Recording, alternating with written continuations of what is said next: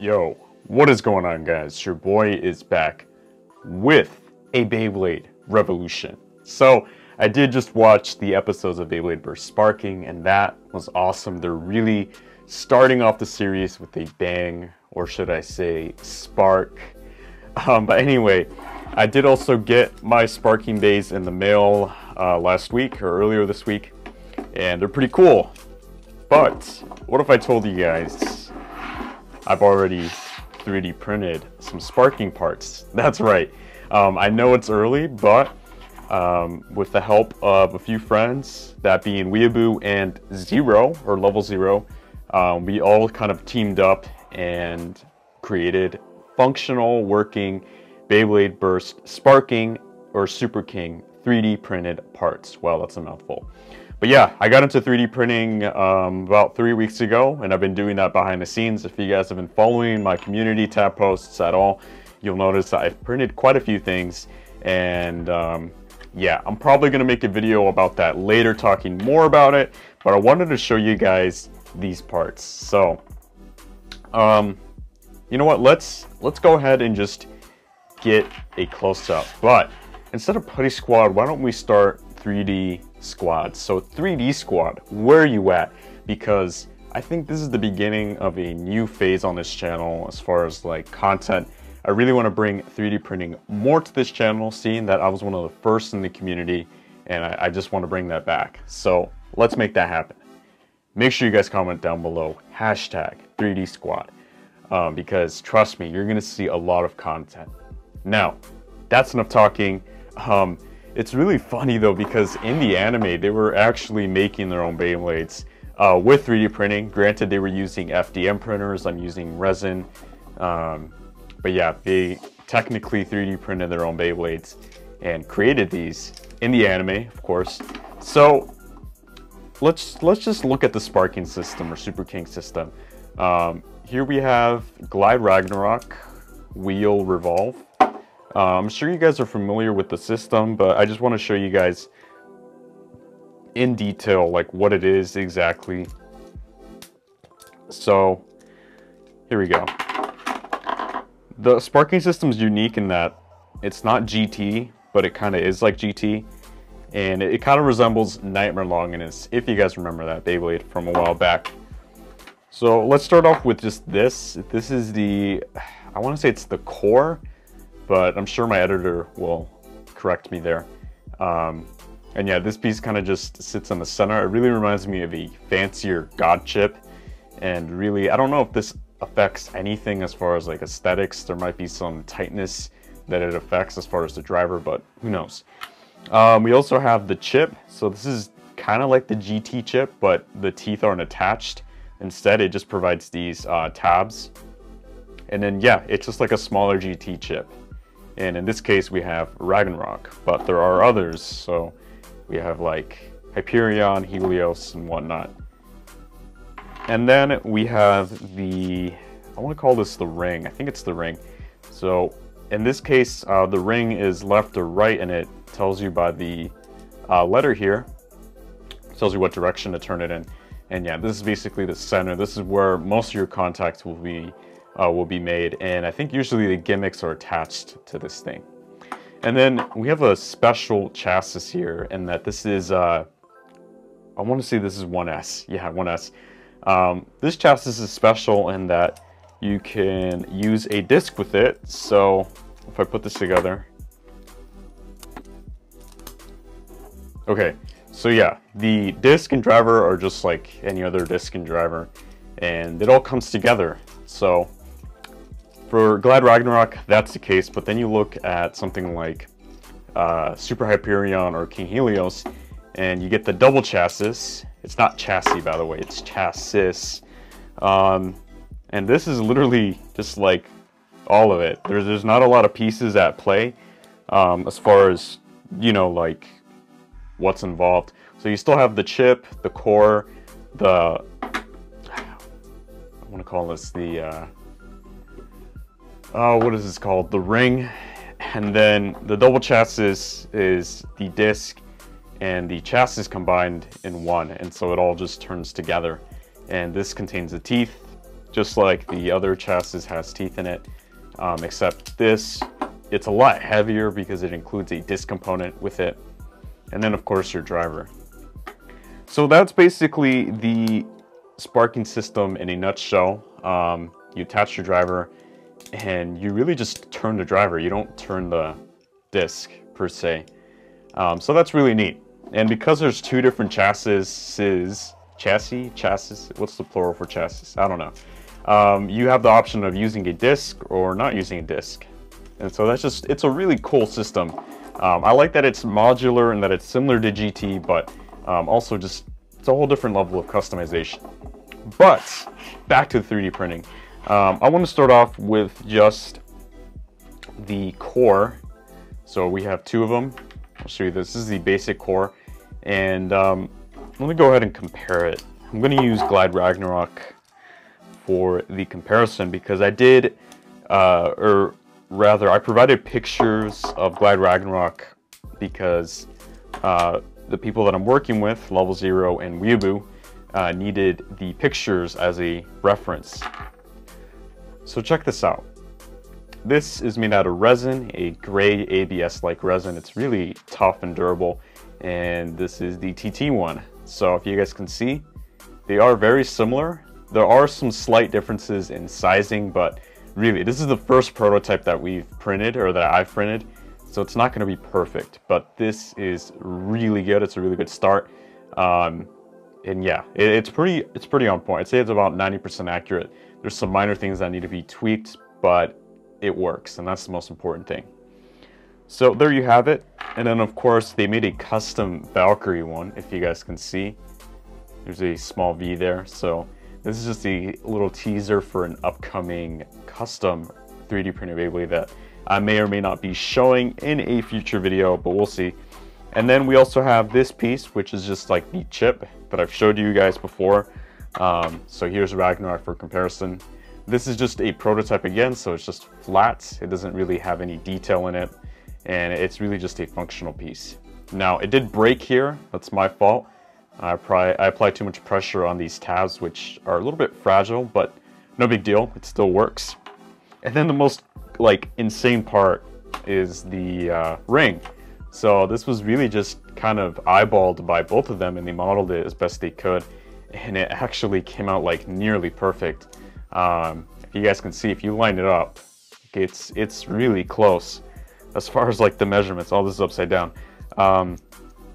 Okay, so check this out. It's almost like a direct replica as far as measurements. So super cool that we have a functioning prototype. So do you guys remember Proto at all? And that's just an open-ended question. Because I'm sure you guys do if you follow this channel long enough. Proto was my first ever 3D printed Beyblade, and that thing was powerful because it was a circle. So we're going to give it an evolution for sparking because I feel like it needs one after so long. We're skipping a generation because why not? So let's make Proto. We have all the pieces we need. I'm going to not use this core. So let's go ahead and put it together. First things first, we're going to take our chip and attach the core. Boom. We have our core and our chip. They fit just fine. And then we add our ring. So with this, we want to make sure that we line it up from the bigger holes here and then turn to the right so we can kind of get it clicked in. All right. So did the best I could to make sure that it all kind of just fits together because it is a basic design. There's really not a lot at play. But this chip is kind of broken. I mean, it still works for this video. So this is our Proto layer. Now, of course, we need a chassis. So if you guys remembered on Proto, the original Proto, I used, I want to say it was 0 flow. I don't remember the exact combo, or maybe it was 4 flow. We're going to use a double chassis now to upgrade it. So instead of using an ordinary disc, we're going to go ahead and use a double chassis because I feel like that's a deserving disc. And so here we go. It all fits together. Yeah, there's not much to say. Like I said, it's almost like a perfect fit. Just check that out. it looks so awkward like this because the layer itself is tiny, but it's proto. It's a circle. It's supposed to be tiny and just not very detailed. Yeah, this is hilarious. So I am just gonna keep it simple and stick with bearing. All right, I found my wool board. So I'm gonna use the bearing because it actually matches the layer. It's not the exact shade of gray, but they both have a prototype gray to it. This is the color of the resin. It's just a basic gray, and you can even paint it. Who knows? It just opens a lot of possibilities. But boom, you guys hear that? It clicks, it fits. It's awesome. So we need to get to some battles, guys. Let's see if it will hold up. I have a lot of high hopes for this because it's got a double chassis, it works, everything fits together, and we'll make sure that the resin is actually durable enough because it may or may not break. So yeah, I'm gonna go ahead and grab my stadium and we'll do some test battles.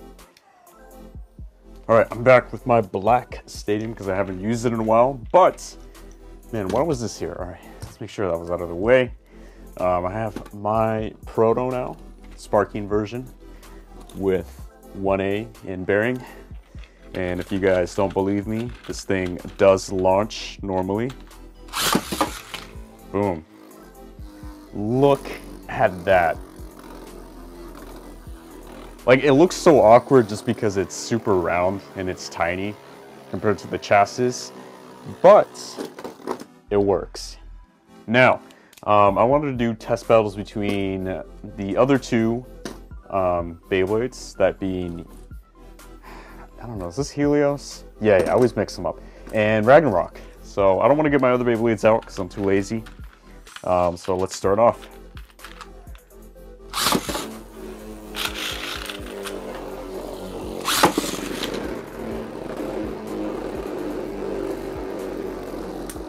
There you go, got some hits in.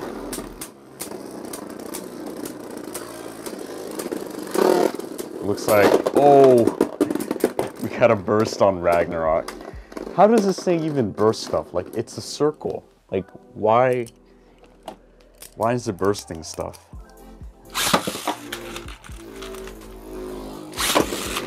Okay. Jeez. That was a violent burst. All right, let's keep moving.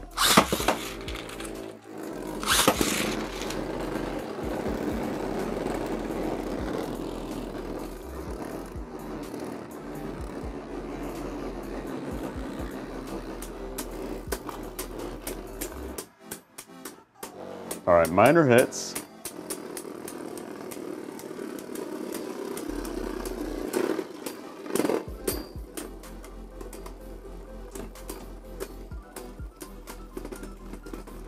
Finally, no burst.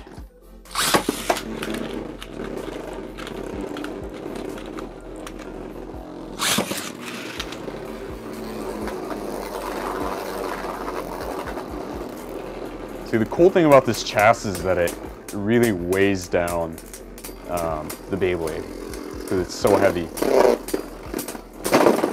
Oh my gosh, that was a double burst.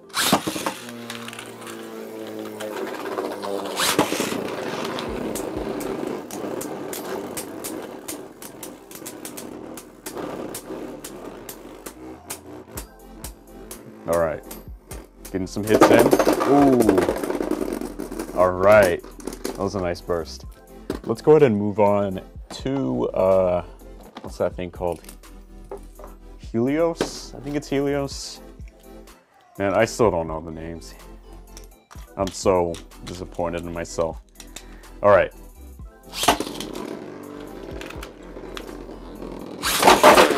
Oh man, I couldn't even launch my Beyblade.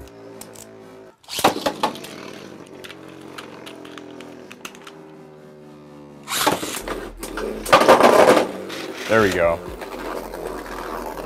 So Helios, like, you see, TT keeps making bigger Beyblades, but they haven't made a bigger stadium yet. Like, when is that gonna happen? I really want there to be some contact before things get wild. Okay. I think I weak launched there, but no big deal. Okay.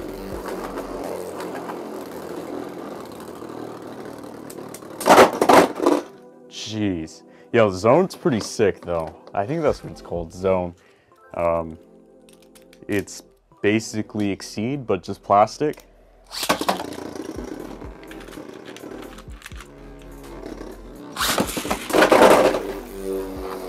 Okay. Get a few more battles in. Jeez, this chassis is like, it's like a razor blade.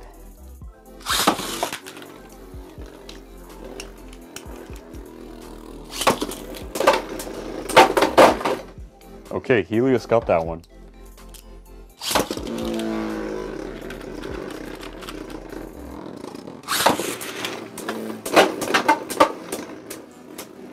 Hard shots, but dang, Helios is dominating right now. Okay, it's much better. Okay, wow. Let me go ahead and just, I'm gonna launch Helios again. Boom. Okay, that's sick. That is cool. I mean, it wasted a ton of stamina, but that was cool.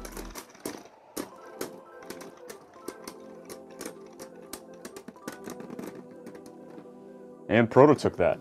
If you guys don't know, Helios does have a mode change, so I think this is the 5-blade mode. Let me switch it, do a couple more battles, and then we'll call it good. So we're in 10-blade mode now, so the contact points are out on the chassis. It should be a little bit more aggressive.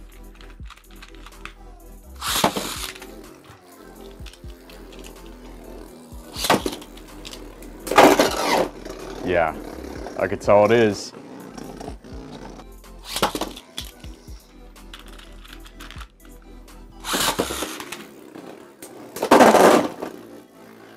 Okay, these things are so recoily. Oh man, that was... What am I doing? I want a weak launch, but not that weak.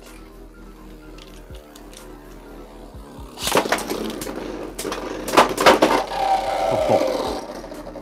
Yo, don't sleep on Helios, because this thing is surprisingly good.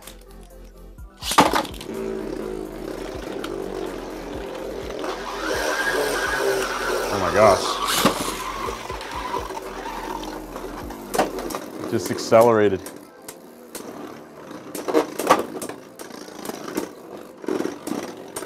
Alright, who's gonna take this? I think it's... To be fair, I launched Proto like way after.